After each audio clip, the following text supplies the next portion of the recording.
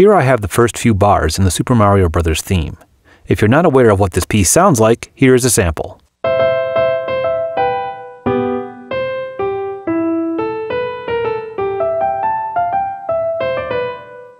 As you can see here in the second measure, there are two ties. Without ties, writing music simply wouldn't work.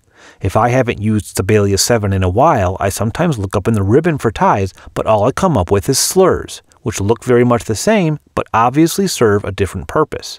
Sibelius doesn't read a slur as a tie and won't combine the notes in MIDI playback. In this second version of the theme, I've accidentally put some slurs instead of ties. Listen to this playback.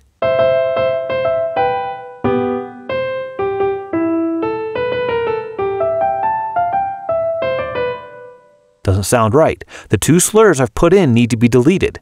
Then I can turn to the keypad to replace them with ties rather than the ribbon. If the keypad isn't open, you can simply use the shortcut keys Ctrl, Alt, and K. Here in the Common Notes menu of the keypad, we see the tie symbol.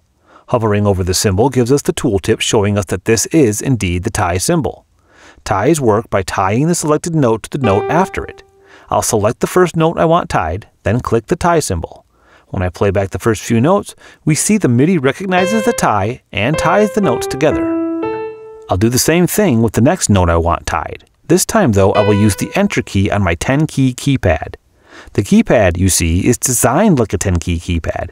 If you have an actual 10-key keypad, you can use it as a map for entering notes and ties. Now when I play the bar back, the MIDI recognizes both of the ties for what they are, and the playback sounds correct.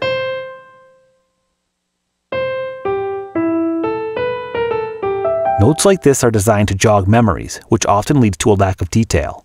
If the superficiality of our coverage of this topic leaves you with questions, please let us know in the comments. Thanks for watching and stay tuned.